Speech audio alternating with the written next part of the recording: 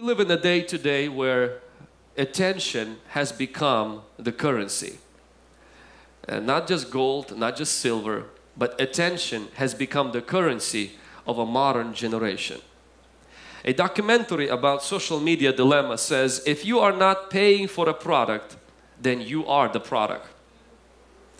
Social media sees your attention as a product. In fact, we are a product. Our attention is the product being sold to the advertisers. Social media, this is what people who worked in social media developed: like buttons, share buttons, and a lot of others. There's a whole documentary where different engineers from the social media machine, this is what they said. He said, you see social media as a tool. We designed it as a drug. Your attention is the product now. Your attention is the currency, but this also works in marriages. Your attention is the currency for intimacy. If you want to have intimacy with your spouse, all you got to do, you don't have to be super funny. You got to do that when you're single. The moment you're married, you don't have to be super clever. All you got to do is pay attention. You pay with your attention for intimacy. You pay with your attention for closeness. You pay with your attention for God's blessing on your life. You also pay with your attention for car accidents when you use the phone and you drive and text. Our attention is under attack. I'm going to read you the statistic.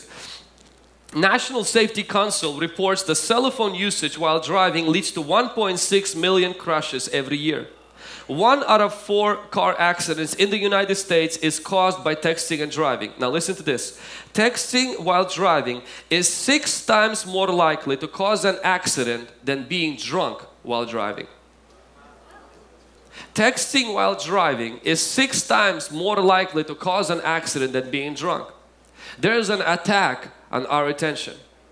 There is an attack on our ability to pay attention. So many people, we live in a generation today where we are not able to fully pay attention without distraction. Like for example, if you monitor yourself, within about 15 minutes or 5 minutes, your phone gets, your hands start searching for something else to do on the phone. 7 minutes into a date night and you need to check your phone. Of course, maybe somebody died. Maybe something really big happened. Who liked my picture? Who followed me? There's a constant addiction even to the things where we cannot focus to one thing at a time. And I believe that God wants to bring freedom to people's lives from this area. And God also wants to show something today. If you are under attack, there is a very high chance you paid for that attack with your attention. This week, you know, if you're married and you're a husband, most likely UPS guys, you know, come deliver packages to your house that your wife ordered. It would be foolish to get up there with a baseball bat and begin to threaten the UPS guy for bringing packages and say, why are you bringing packages to my house? And he will look innocently and say, well, it's not my fault. I'm only delivering what your wife paid for. I wonder how many things devil delivers to us that we paid for without attention. I wonder how many emotional problems devil delivers to us and we cast out the devil, but in reality we made the transaction and paid with it with our attention. For example, you give too much attention to news, you give too much attention to the social media, you will have anxiety. You will actually live in your house closed in and feel like the only time you should get out is when the world finds a vaccine for death. So many people today are trapped, and this is not to bring shame on anybody who is not feeling comfortable staying in. What my goal today is this, is that if you're battling with fear, battling with anxiety, stop watching conspiracy theories. Take a break from news media. Take a break from social media feed. Take a break from your favorite place that feeds you, not with the truth and life, but feeds you with things that create negativity. You can't live a positive life with a negative mind. And a lot of times what happens is that we pay for our own depression with our attention. Whatever we give our attention to becomes something that fills our life. Then devil delivers packages, but he doesn't deliver them just to any address. He delivers them to addresses that paid for those packages with their attention. And therefore today's message is going to be called Pay with attention. Because your attention is the currency for which you pay for. Your attention is the currency for which you pay for. You know, I used to subscribe to the local news and to other news, and it became frustrating because every single post had to do with how many people died out of COVID. I didn't see one where they shared how many people recovered. A doctor, John Inonoidis, and I apologize if I mispronounce his name, which I probably did, Professor of Medicine of Health and Research Policy of Biomedical Data Science at Stanford University School of Medicine. Big shot, in other words. He said this: if you are between ages 20 and 40, your risk of dying from COVID-19 is the same as your chance of dying from playing football. If you are between ages 15 and 24, you are more likely to be fatally afflicted by falling down the stairs than by COVID-19 from 15 to 24. Kids under 15 have more chances of getting hit by lightning than dying from COVID-19. Healthy women under 40, your odds of dying from COVID-19 are about the same as dying from a plane crash. If you are under the age of 65, your chance of dying of COVID-19 is the same risk you face from dying while driving your car to work. And what happened is this: because the mass media, because of all that information, people are living under attack that's self-imposed. We paid for it with our own attention. There are people I prayed for freedom in the last few months, from deliverance from anxiety. There are people I prayed for who have, even insomnia, and I asked them, I said, could you turn off YouTube? Could you turn off the Fox? Could you turn off the CNN? Could you log off and honestly read the simple Word of God? I was having a haircut yesterday at my barber, and my barber mentioned something. He said, the world is crazy. I said, no, it's not. I said, is Tri-Cities crazy? He said, no. I said, is our streets crazy? I said, no. I said, only what's crazy is media. Because the world, what media does is it takes the worst places in the world and puts them all in a one big bundle. And then you can't enjoy your city, you can't enjoy your family because you live with a negative mind. You can't live a positive life. And then depression slips in, sleeplessness comes in, you become political, you become anxious, you become fearful because you pay for that with your own attention. God wants us not to live under attack. He wants us to live under open heaven. He wants us to live under His presence. He wants us to live under the mighty hand of God. And for that to happen, my friend, we must understand it's not enough to tell the devil, stop bringing me package of depression. Stop bringing me package of anxiety. We need to disconnect. We need to disable this payment method called attention. Giving attention to everything and anything that is online or even around us. Can somebody say amen? I'm going to read to us today a verse from Mark chapter 4 verse 24. Then He said to them, take heed what you hear. With the same measure you use, it will be measured to you. And to you who hear, more will be given. Somebody say more. Touch your neighbor and say, there is more for you. If you're watching, you can comment below if you want more. The Bible says, take heed to what you hear, for with the same measure that you use will be used to you. So we want to see a few things from this verse. One is that every person has a certain measure in their life. It's also confirmed in the scriptures in Ephesians chapter 4 verse 7 where it says that we all have a measure of Christ's gift in our life. Meaning there's a certain measure that we all have. Some of us have this measure, it's been passed on to us by our family. For example, there's a measure of peace that your family might have. It's been, your grandpa had this measure, your father had this measure, you have this measure. Some people have a measure of depression. Some people have a measure of fights in the family. Some people have a measure of poverty. Honestly, it's like a family thing. Everybody is born with this particular measure. And you use that measure, it's being given back to you. There's a certain measure. It creates a ceiling and a limit in your life. I love those books and songs and conferences, no limits, but that's not true. Okay, I know it looks really good on Instagram, hashtag no limits. There are limits.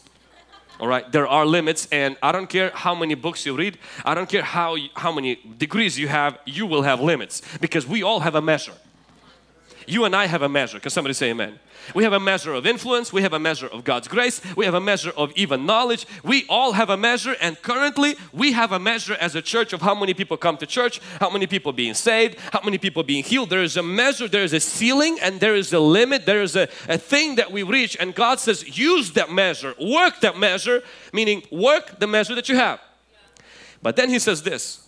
He said, to those of you who hear, you can trick the measure and you can have more than your measure.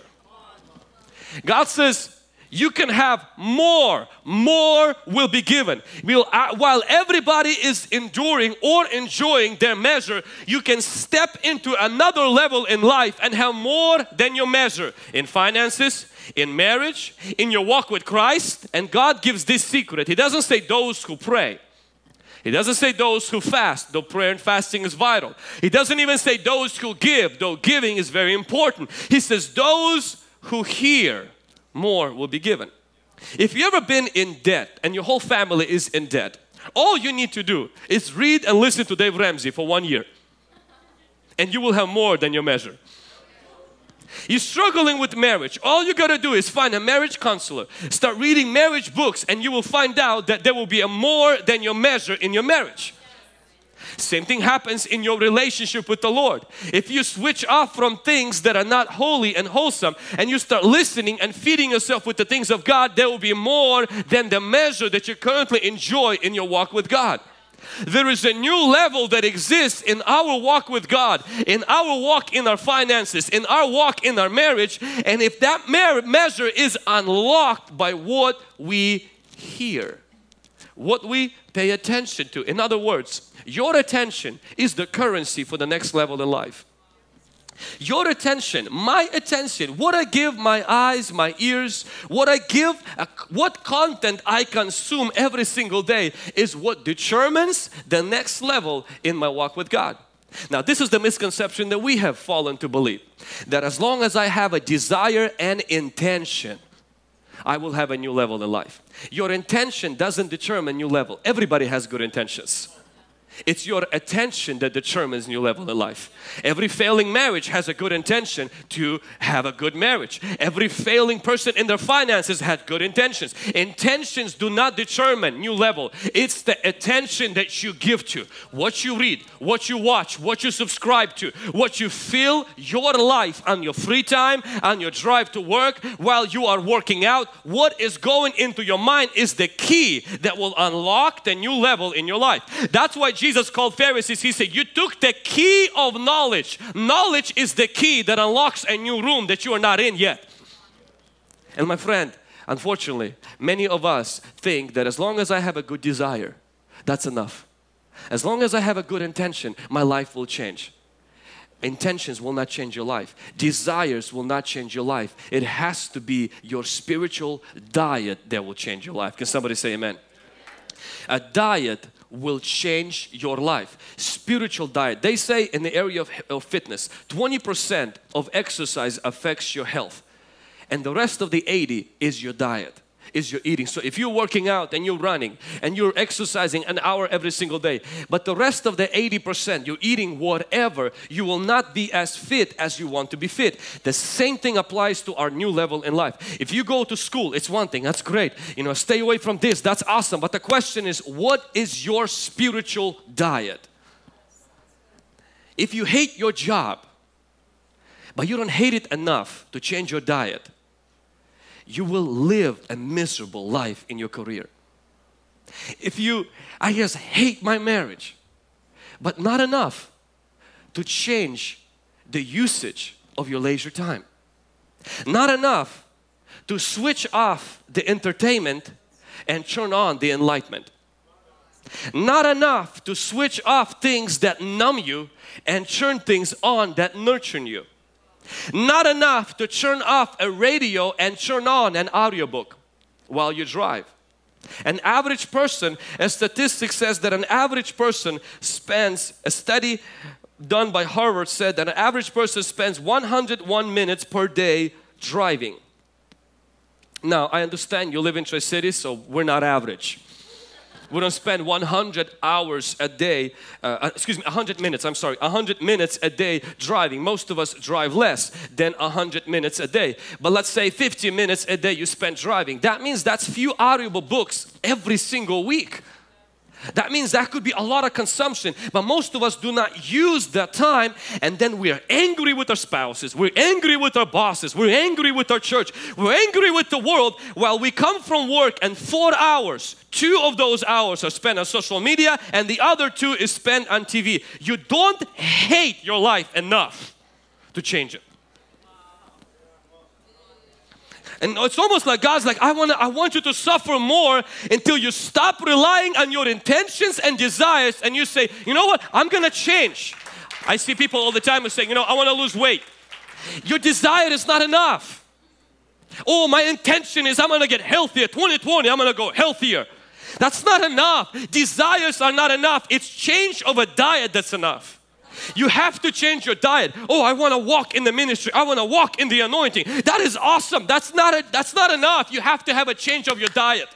Spiritual diet has to change. Oh, but I just don't have time to go to college. I don't have time. You have 4 hours of free, 4 hours every single day. But I need to unwind. Unwind from what? Nothing else is working. There's nothing to unwind from. We have to use the time to say, you know what? Yes, I cannot change the fact that I work here. I would love to have a different job. But I'm going to come from home and instead of unwinding, I'm going to rewire my life so that in 5 years I have a different job. I will get classes. I will get books. I will change my attention. Do not use, please understand, I'm not against unwinding, but not 4 hours a day. I'm not against, having a time where you spend time on social media, but not like an average person spends 2 hours a day on social media and then we don't like our measure, we want more and think just because I want more, I will get it. The Bible says the key is not wanting it. The key is what you hear. And God says if you want it, change what you spend your free time on, what you spend your workout time on, what you spend your driving time on. Have other things that will go into you so that in the next 2-3 years your life changes. Not because God did a miracle, but because you applied His principle and you took the key of knowledge. Can somebody say amen? Not only desire doesn't change our life, but diet does. But the other part that I want to highlight is many times we get discouraged because when we begin to spend time on listening, learning, feeding ourselves, we then become inconsistent. We want to see results right away. It's kind of like a person who ate unhealthy all their life and today they decided to skip McDonald's and they're hoping to lose 10 pounds tomorrow. That's not how that works. It's today's attention guarantees tomorrow promotion, not today's promotion. Today, what you give your today's attention changes tomorrow's appetite. Today's attention, it changes tomorrow's level in life. Today's attention changes tomorrow's habits. Today, what I give myself today, this is what God says to Joshua. Joshua said this to the people of Israel. He says, sanctify yourself today, for tomorrow God will do wonders in your midst. Sanctify yourselves, for tomorrow God will do wonders in your midst. And see, you have to understand is today's sanctification brings tomorrow's miracles. Today's consecration brings tomorrow's conquest. Today's sacrifice brings tomorrow's success. And a lot of times people who will begin to shift what they give their attention to and they say, you know what, we're going to change what we watch. We're going to change what we listen to. We're going to change what we read, or we're going to start reading. We're going to change how we unwind. We are going to change and replace that stuff. You won't see the change right away because God says tomorrow I will do wonders in our midst. My friend, if you want God to do wonders in your midst, please understand what you have today is a result of yesterday's attention. What you will have tomorrow will be a result of today's attention. If you don't like where you are today, it's not God's fault, my friend. And I'm going to tell you one thing, and it's also not your fault of what you did today. It's what you did yesterday. If you don't like the way you are in your health, if you don't like the way you are in your marriage, as a general rule, if you don't like where you are in your walk with Christ, you must understand is where you give your attention today, tomorrow something will be changing. Tomorrow you will notice a change in your character. You will notice a change in your spirit. You will notice a change in your emotional and mental state. But some of us, it's not the problem that we're not patient to wait for the tomorrow. It's not the problem with us that we are, lack persistence. It's that changing our attention, stop feeding on things that are poisonous, has become an addiction for us. We have become addicted because this is how attention works.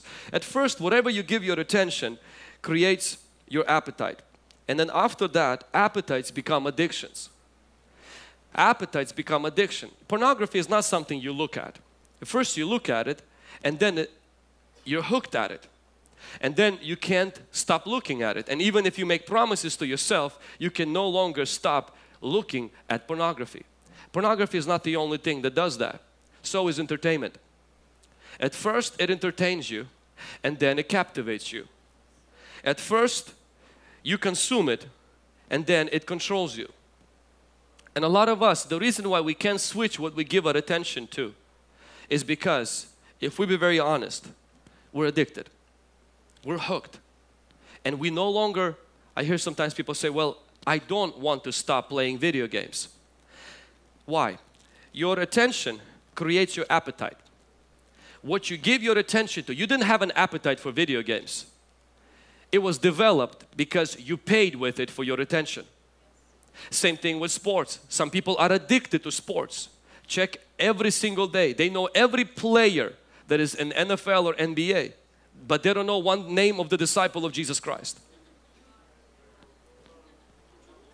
And they have a passion. Even as I'm speaking right now, they already checked, the scores and what's happening. And why is that happening? Because your affection, your appetite comes from what you give your attention to. You didn't grow up knowing about football.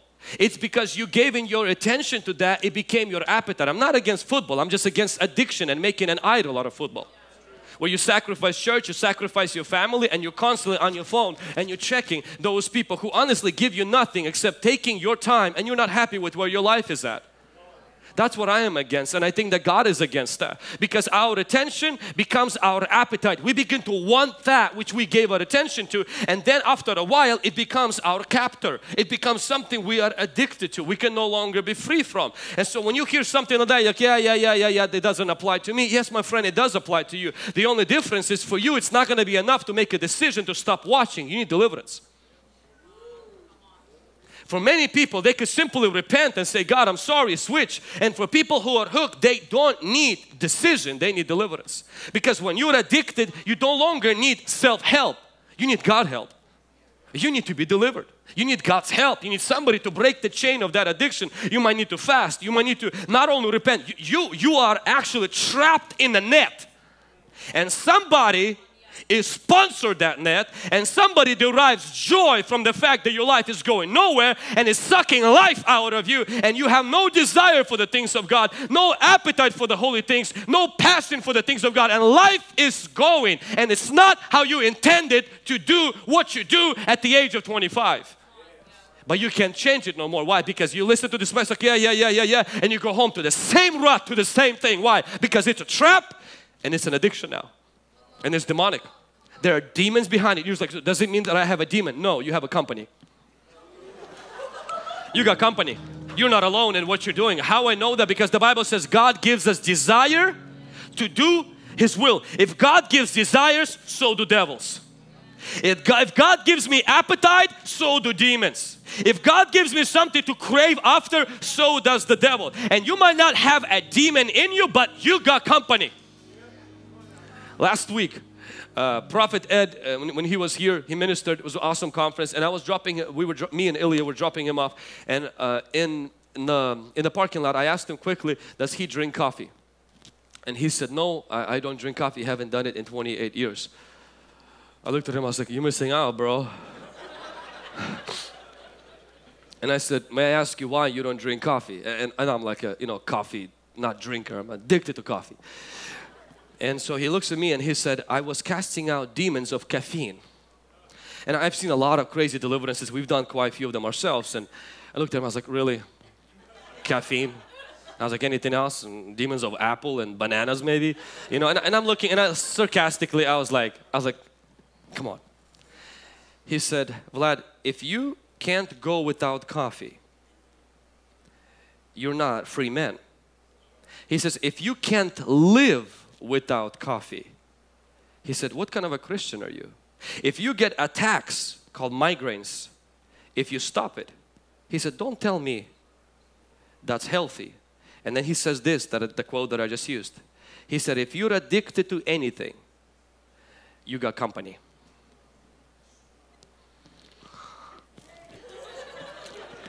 I was like, deliver me, man of God. I didn't say that, but I was delivered. When he said that, I was delivered. It's been 7 days without coffee. Or caffeine. Now, I'm not against coffee. I understand. We have coffee holders. We have coffee shop. I think Mike is going to be like, hey man, finally, we can close that thing down. No, not that fast. Honestly, I went home and I started to think, I have said this, I can't live without coffee. And the Holy Spirit convicted me and He said, can you say that about me? And when I stopped taking coffee on Saturday, on Sunday, I had such a migraine headaches. I preached with migraine headache last Sunday. That's why the message on misery was so good, because it came straight from the heart. I took pills on Sunday and then I still had headaches. On Monday I had headaches. And I took 3 days to fast this week for my personal deliverance. Why? I'm not against coffee. I probably will still take it after maybe some time. But I've noticed one thing. If you're addicted in one area, it's usually never just one area. It plays a domino effect. Demons, every time Jesus did deliverance, you always saw us demons, not one. Because one demon comes in as this one, he always opens the door for his cousin. He always invites his nephew. There's always multiple of demons that will come into a person because it plays a domino effect. And I started to examine my heart and I've noticed in this area, in that area, where you just kind of, you let it go, you let it go, you let it go. And then it's slowly, and the enemy doesn't always seek to come in. If he can only be in your company, he'll be happy. And my friends, some of us are in that place right now where giving attention to holy things, giving attention to the things of God, seeking God's face, praying, reading God's Word, coming to church, even paying attention in church without, all of that is an appetite problem. There's no appetite. When there is no appetite, my friend, it's because there's already attention given to something else. There's something you're passionate about. There's something you're obsessed with. There's something you'll watch 3 hours straight and you will not even notice 3 hours passed. There's something you'll pay subscriptions and you won't wonder, where do they spend my money on? No, you'll just go with it. Why? Because your obsession is there, your addiction is there. And my friend, for many Christians, on the outside, we claim to have affection, appetite and attention to Jesus, but on the inside, a lot of us are slaves to technology. Our wives is complaining, can you get off your phone? Kids are scared because you're texting and driving. Why? Because you're addicted to that device. It's the constant TV is constantly on, and it's not holy things, it's not the sermons, it's not the miracles, it's not the signs and wonders. And we notice, why do I have no desire toward God? Why do I feel bored when I read this book? But I can scroll through aimless, dumb stuff and I am not bored. Why do I have no passion to fast? Why God doesn't speak to me anymore about giving? Why is my life complacent? Why am I burned out? Why am I numbing myself all the time? My friend, when you have no attention given to God, you will have no appetite for God. And when you have no appetite for God, you develop alternative addictions. And we need deliverance. We need deliverance. Come on, somebody. Amen. Somebody say amen. When your desire is too weak, deliverance is needed. To finish this message, practical 3 things to take home with you. One is take inventory of your attention. Mark 4:24, Jesus said, take heed to what you hear. He didn't say first change what you hear. He said take heed. Take heed to what you hear before you change what you hear. Take inventory of your attention. Look at your phone. How much time do you spend on social media? Just take inventory. What do you do when you drive? Take inventory of if you work out or go for walks, what do you listen to? Unless you prefer total silence and solitude. What do you watch on your free time? When was the last time you opened your Bible? after your devotions in the evening? Do you have peace or anxiety? Are you burning for God or are you burned out? Are you creative or have you become critical? Are you numbing or are you nurturing? Are you in what you're feeding yourself? Is it enlightening you or is it just entertaining you? Is what I'm eating feeding me? Is what I'm consuming controlling me? Take inventory of your heart. I can't tell every person what God is dealing with me that He has to deal with you, but I invite the Holy Spirit right now, even as you're listening, us on live stream or in here, give Holy Spirit room to zip the veil out and take inventory of your heart. Number 2, redirect your attention today where you want to excel tomorrow. Ask yourself a question, where do you want to grow tomorrow? Where do you want to be tomorrow? Based on that, you will pay for your tomorrow's excel with today's attention. Redirect your attention. You might not have money for college, but there is a lot of free courses online. You might not have money to go get a business degree, but there are so many books that you can borrow from library or pay for that could change how you think about business and how you think about your finances. You might not afford to go get counseling as a married couples. You know the podcasts are free and you can listen to them. Nah, but I don't like to listen. Then enjoy your miserable marriage. I'm sorry. I meant what I said. That's what I'm sorry for. I just don't like the way we are financially. Well, if you are not willing to change what you learn, then enjoy your poverty. Enjoy that debt and that constant fighting. You gotta change what you put yourself into. You change your here and your life tomorrow will begin to change. Choose your diet. You know, a person who eats whatever and then they're like, well, I don't like my body. Well, you fed it. Nobody shoved it into your mouth. You bought that. You ate that. And it was your hand last time I checked, not an alien that shoved it into your mouth. Amen. You know, when I cut off coffee, I started to eat healthier. I started to, God bless soul, she started to make these green juices. I remember one time she made it, I looked at that stuff and I was like, that's the nastiest thing I've ever seen. I said, I will never even, and I smelled it, it even smelled worse than the way it looked. Now those juices, it's the manna from heaven. I drink the thing, I was like, this is way better than coffee. Why? Because you will develop new appetites after a while. Your health, and this is how it works. You begin to get one area of your life under control of the Holy Spirit, it will lead right away to another area. How many of you, after you exercise, you want to eat better after that? You want to live, you wash your car, you want to watch how you drive, you avoid the puddles. You go, God, why did you send the rain? This is not Seattle. Why? Because you washed the car. Because it's a domino effect, and the moment you let yourself go, you let go of your attention, you watch whatever, you're tired, I'm burned out, I just had a horrible day. Well, you're about to make it worse. And you're like, well, I'm just going to bench watch on something. And next thing that happens is that your tomorrow, you can't excel in your tomorrow because you're slacking today. And God is not asking anything hard. He just pay with your attention. You want to change your future? God says, I give you the opportunity. Here is the currency. You got it. Every person got it. Every person has the same amount of this currency. It's called your attention. Number 3, last one. Endure temporary withdrawals. When you start paying with your attention for new altitude in life, there is a price, and this price is called keeping your focus. Get ready for withdrawals. When it comes to coffee this week, I had a hard time sleeping at night. I don't have a problem sleeping at night. I couldn't sleep at night, partially probably because of fasting. And then I had needles from 2 in the morning, from here all the way there. It was like sharp needles were pinching me. I couldn't sleep. I woke up, went to prayer. Of course, I was like, well, there's a solution for that.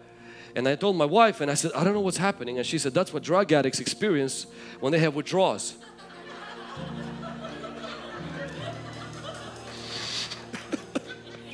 My wife shoots straight. She's like, you're just going through the process of deliverance. There is withdrawals when you start shifting where you focus on. For example, if you always got used to entertainment, you're gonna get pumped right now. You're like, I'm just gonna go, I'm gonna honestly finish that book that I started in January. I'm gonna pick that back up. Gyms reopen, I'm gonna go back. You're gonna get excited. Within about 7 or 5 days, withdrawals kick in, where the emotions die, and then you become unstable. So what do you do then? You focus with your attention on that which you committed as a form of payment, not as a form of enjoyment. You just do it as a form of a payment. I remember when I had to change my spiritual diet to watch miracles, signs and wonders. I loved good, funny, connecting sermons. I enjoyed them. And the Lord started to shift. He says, is that what you want to see in ministry? No, I want to see deliverance. I want to see healings. He says, then you have to watch people who move in that. I said, God, but I don't like them. I don't like their preaching style. I don't like their hour services, which are usually 7 hours long. And I was like, I don't like that stuff. And God's like, well, then you have to understand, you can't excel in the area you're not willing to pay for by yielding your attention to that particular field. You're going to spend your time on something. You're going to watch something. You're going to listen to something. You're going to feed yourself with something. Why don't you choose your diet based on the destiny God has promised you? Choose your diet based on the destiny you desire that God placed within you, and you will see changes in your life. I encourage you, pay with your attention. You are paying with your attention for something. Whatever that's coming in your life right now, if you're very honest with yourself and allow the Holy Spirit to examine your heart, you will see the transaction was made and your payment was, your attention was the payment for that thing that you have right now in your life. You can change your payment, you can change your currency, and you will change what comes into your life.